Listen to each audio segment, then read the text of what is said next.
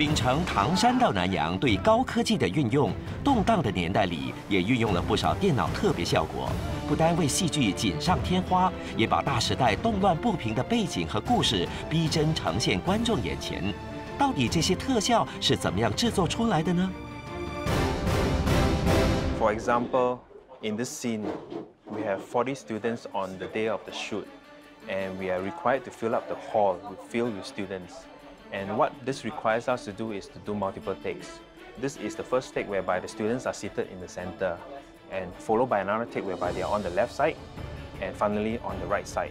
And in the final composition, you will have a scene whereby it seems that it's filled with students. Before we actually shot the scene, we had a discussion with Mel Fang, the director, on what is the best possible method that we can achieve this shot. And what we wanted to do is to place the students in such a way that after we do the final composition, it looks realistic and it doesn't look as if that there's actually 3 portions.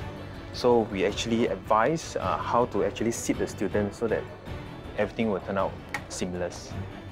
Typically, when we go on location for shoot, we'll discuss with the producer, Long Min, and the directors, what are the requirements. And for example, for the producer, his main requirement is storytelling. So we'll work it out with them to come up with the best possible achievement within the time frame so that we can tell the story that he wants it to be portrayed. However, with a drama shoot, we realized that due to time constraint, there's no such planning. So we have to be on set 5 to 10 minutes just before the shoot. We have to be prepared and look out for everything, and just to make sure that when actually filmed, it will work out right. Action! So when we deliver the footage back to Nanyang Poly, the students is able to work on the shots and work on it successfully. An example of a challenging and difficult shot. In this scene, the car is actually moving and with the camera actually tracking it. And we are required to put visual effects in it. For example, the plane flying in the background, explosions.